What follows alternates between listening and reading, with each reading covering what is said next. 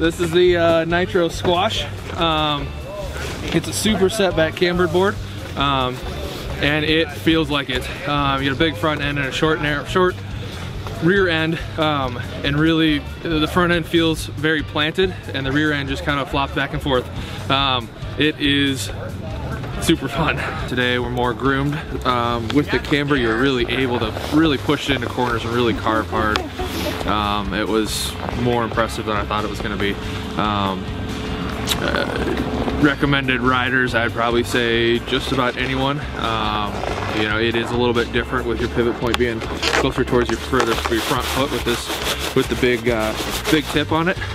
So it's a little bit of adjustment for me, but once I got used to it, it was awesome.